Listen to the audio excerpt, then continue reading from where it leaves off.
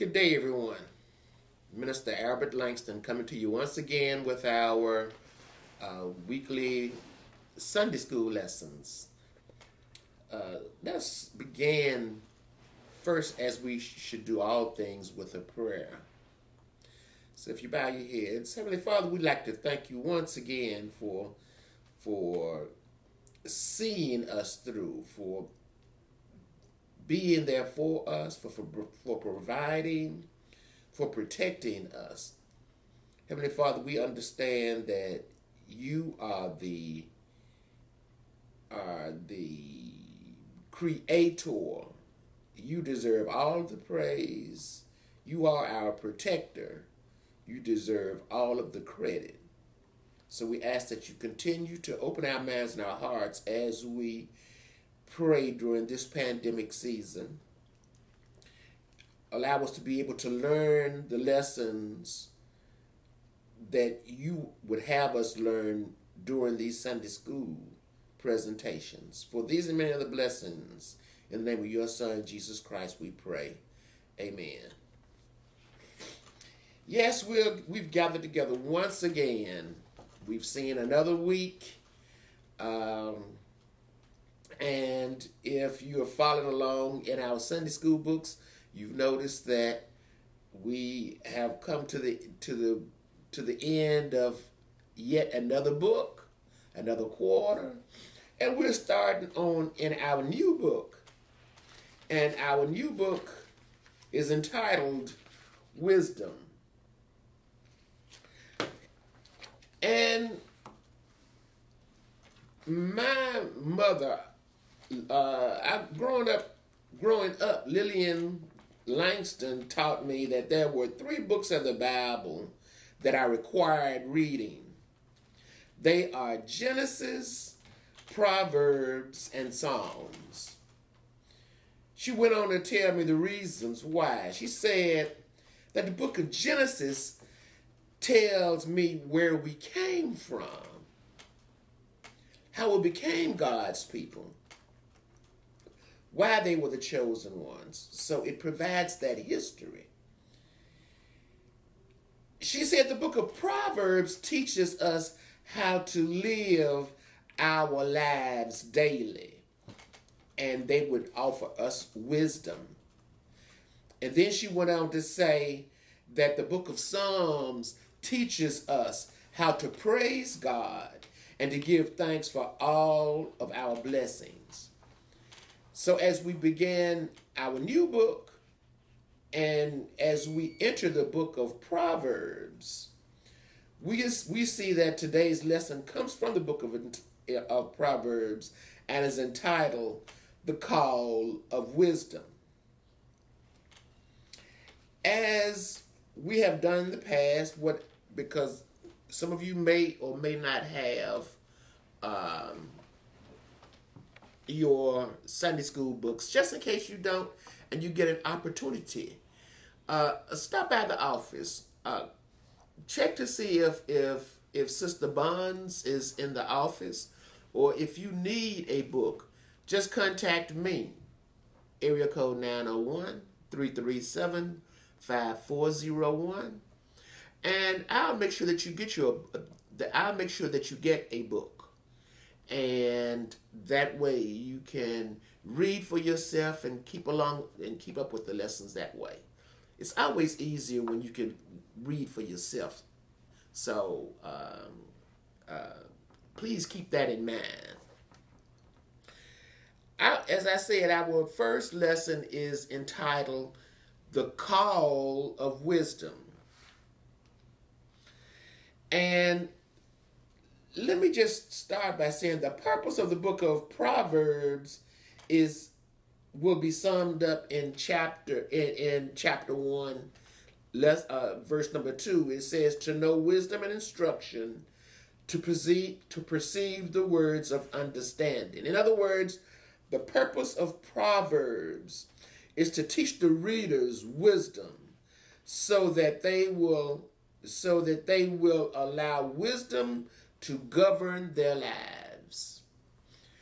And, many of us behave foolishly.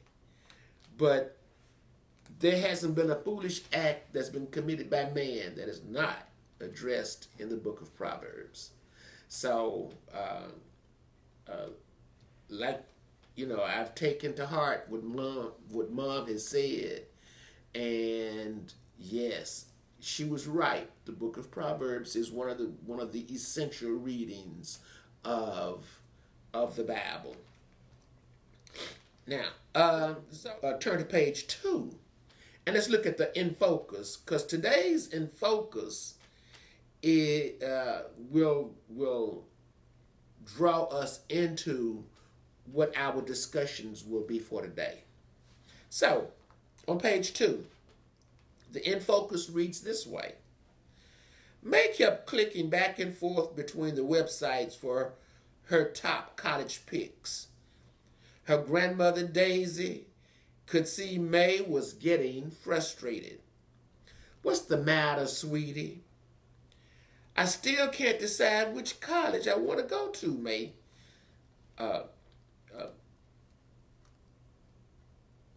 May replied.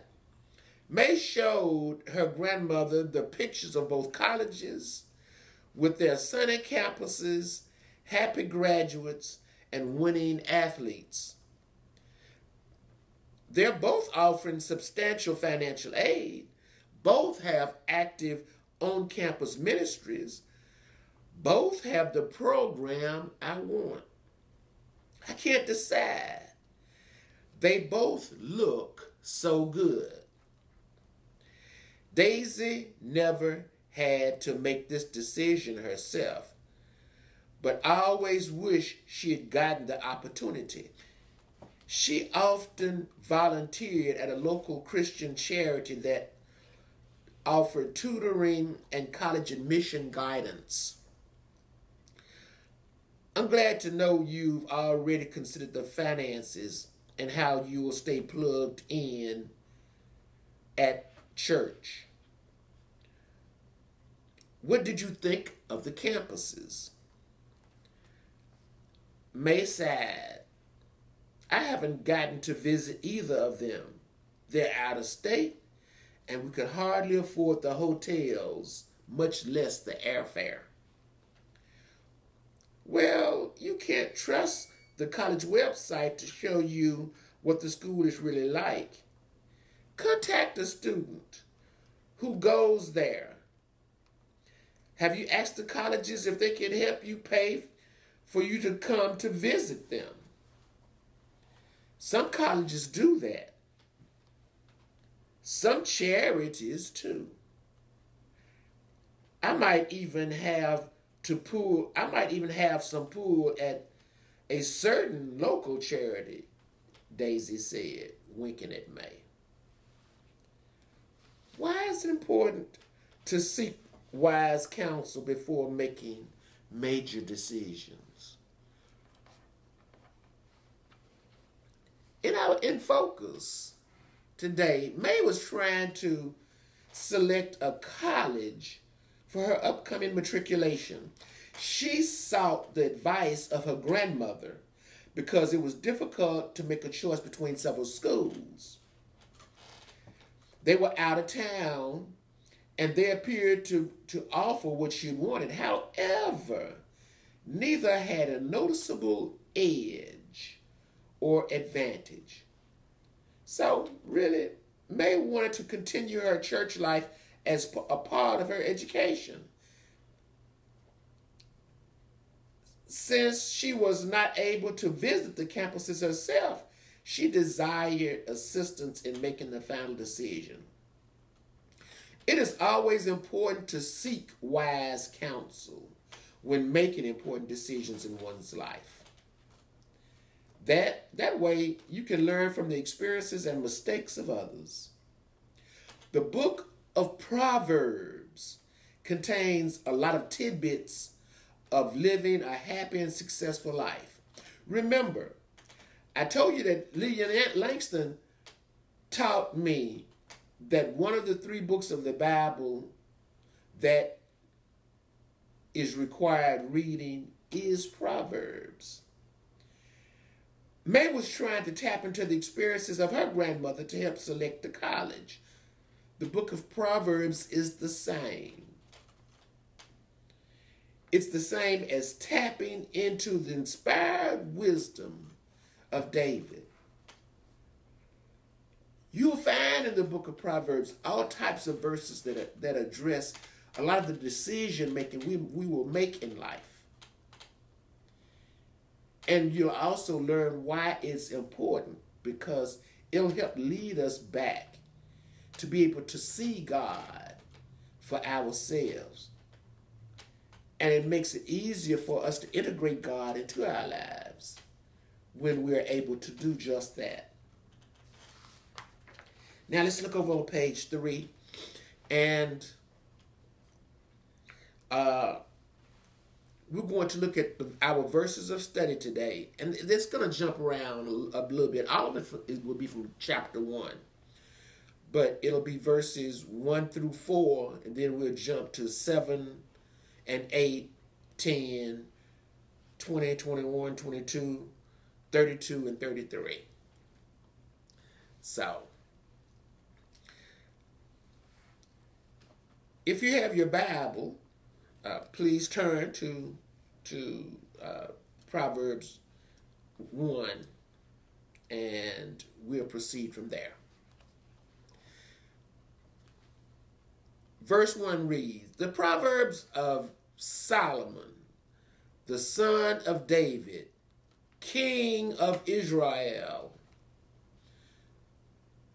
to know wisdom and instruction, to perceive the words of understanding." Ooh, that's the verse that tells you the purpose of the book of Proverbs. To know wisdom and instruction, to perceive the words of understanding. Verse 3 reads, "To receive the instruction of wisdom, justice, and judgment and equity.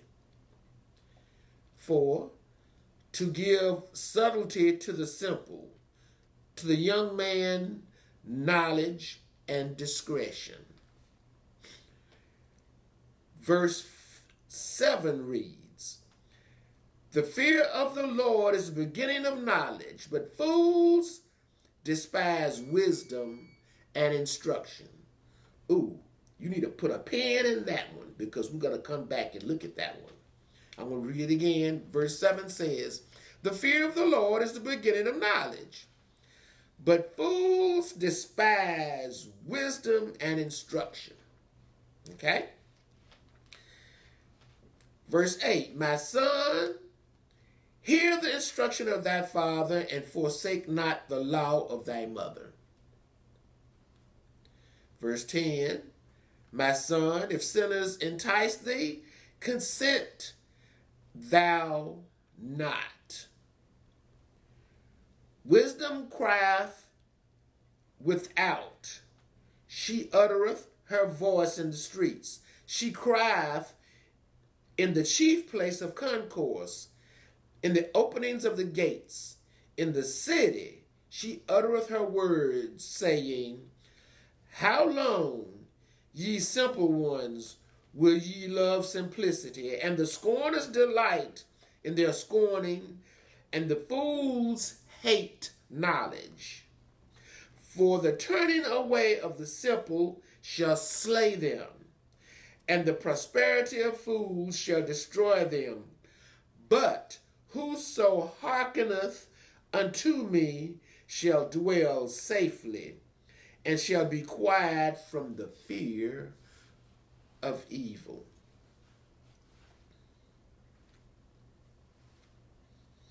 Okay, let's go back and look at, like I said, we were doing a little bit of jumping around there. But let me go back to verses 1 through 10. The Proverbs of Solomon, the son of David, king of Israel, to know wisdom and instruction, to perceive the words of understanding, to receive the instruction of wisdom, justice, and judgment, and equity, to give subtlety to the simple, To the young man, knowledge and discretion. The fear of the Lord is the beginning of knowledge, but fools despise wisdom and instruction.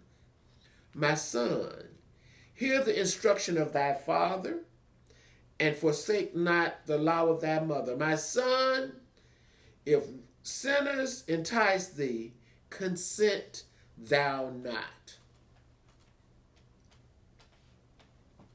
The purpose of the book of Proverbs is summed up in verse 2, as I said, and then that's to know wisdom and instruction, and to perceive the words of understanding. In other words, to teach readers wisdom so that they will allow wisdom to govern their lives. If we have wisdom, it will lead to godly living. Solomon is considered to be one of the wisest of all kings. He is the author of the book of Proverbs. God wants us to be righteous, just, and fair. The teacher is the one who provides the students with the guidance and good advice necessary, because they may yet have the knowledge to make wise decisions. That's the student-teacher relationship. Teachers are supposed to help use their experiences to educate the student.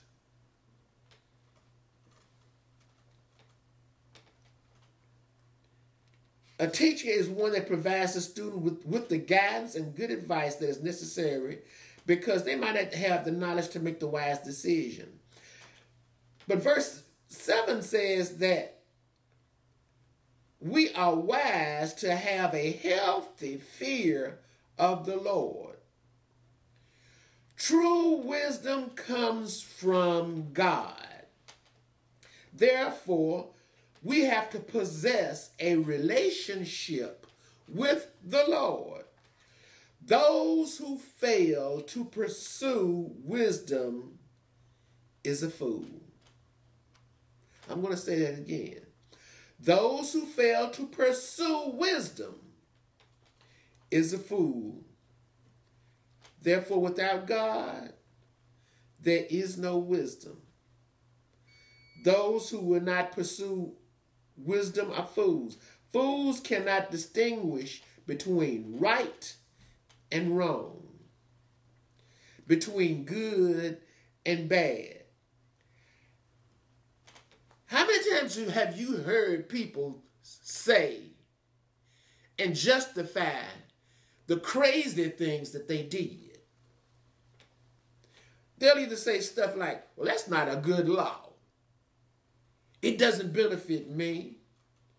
Well, I had good intentions. I made a bad choice, but I had good intentions. Okay, what?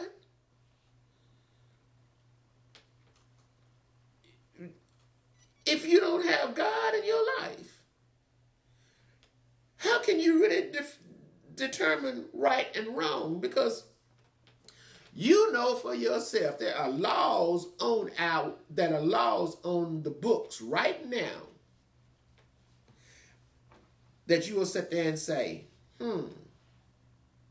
how did these laws, why should I abide by these laws? Some of them don't need to be on there. Some should have been on there in the first place. So when you look at man's laws, it's to benefit whoever's in charge at the time. God is first, last, and forever. So you need to understand who we are and whose we are. People who are arrogant, consider themselves as self-sufficient, will reject the need for dependency on anyone else. Imagine Imagine politicians. Oh my God. And I'm trying to not to be political, but there are political leaders that is all about them.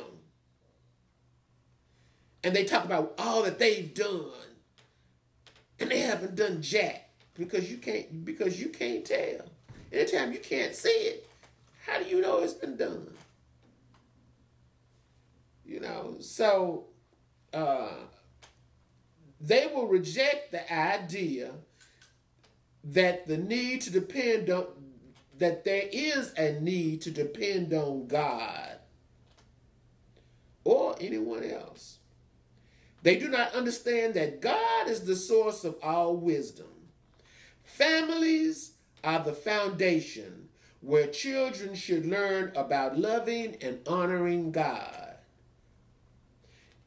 You know, there's an old saying that says, the family that prays together stays together. If you pray together, you stay together. And you stay on one page and you always feel encouraged. Parents set the example. So therefore, listen to the parents and not the fools of the world. All right, let's continue on.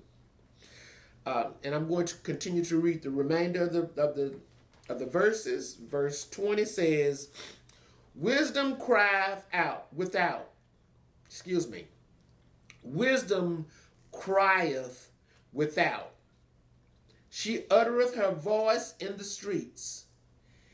She crieth in the chief place of concourse, in the openings of the gates, in the city where she uttereth her words, saying, How long, ye simple ones? Will ye love simplicity? And the scorners delight in their scorning, and fools hate knowledge. For the turning away of the simple shall slay them, and the prosperity of fools shall destroy them. But whoso hearkeneth unto me shall dwell safely, and shall be quiet from the fear of evil. In these verses, wisdom is personified. They ask the question of, how long will you be foolish? Also the question of, why do we go down the same paths others have gone and be destroyed? We live in God's wisdom. We will live in safety and peace. He will guide us as we face challenges. If we ask for wisdom to make the right choices, we will be granted that knowledge. Wisdom must include God. Otherwise, it's mere foolishness. What we learn in Proverbs is that everything that we go through in life has been addressed by God. Because he sees all and he knows all. He already knows who's going to do what.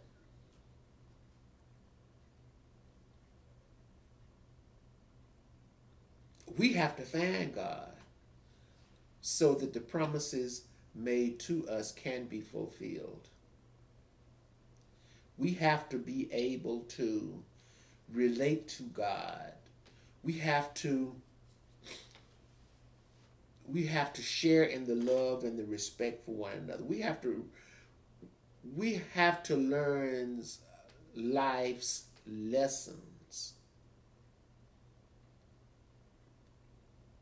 And the best way to avoid pitfalls is to find someone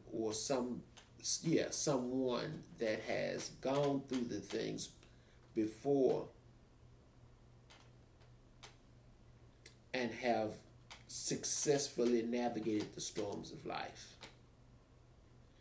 The book of Proverbs offers us that roadmap through the darkness and through the trials and tribulations of life. It is the Word of God. It is information by God, from God, by one of the wisest of all men, penned by the wisest of all men, Solomon. Heavenly Father, we'd like to thank you. We'd like to thank you for the creation of the book of Proverbs. Heavenly Father, we pray that more people will read the book of Proverbs, to follow the instructions, because it contains all the issues that we will face, all the bumps and the blocks and things that come our way can be addressed so that our lives will be as you have them. We'd like to ask that you continue to open our hearts and our minds that we may be able to receive them. For these and many other blessings, in the name of your Son, Jesus Christ, we pray. Amen. This was as I said, my mom would say, one of the books that is necessary. I mean, it should be required reading. The book of Proverbs. And just about everything in the book of Proverbs you will run across in your life. Again, we ask that you all continue to be safe. If you need, as I said, if you need a book, contact me. Contact Sister Buns in the office. She has some there. Give her a call. Let her know that you're going to come by and pick one up.